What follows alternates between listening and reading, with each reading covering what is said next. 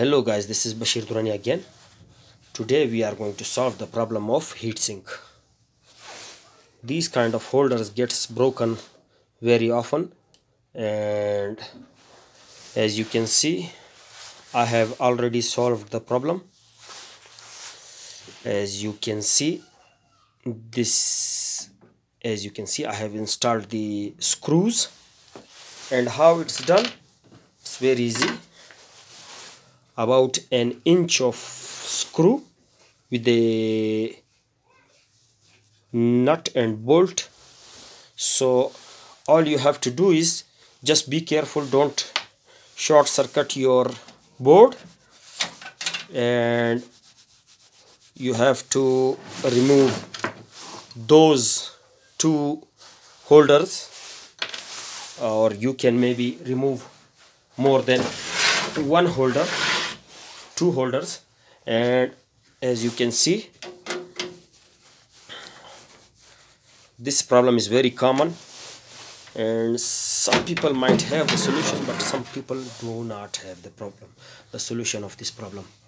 And as you can see, here it is. As you can see, I have been careful with this one, because this has a plastic on the board, so you have to be careful with it. Installing two screws is enough for you.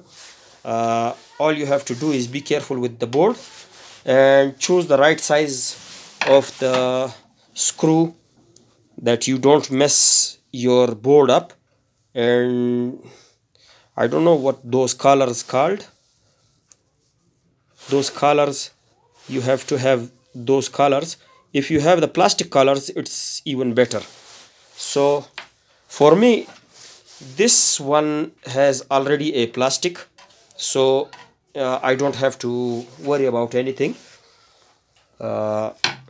It's very easy. All you have to do is break these holders, these two or maybe four holders, and install those screws with nuts, or maybe it's called nut.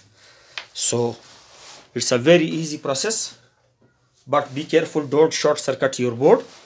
All you have to do is install the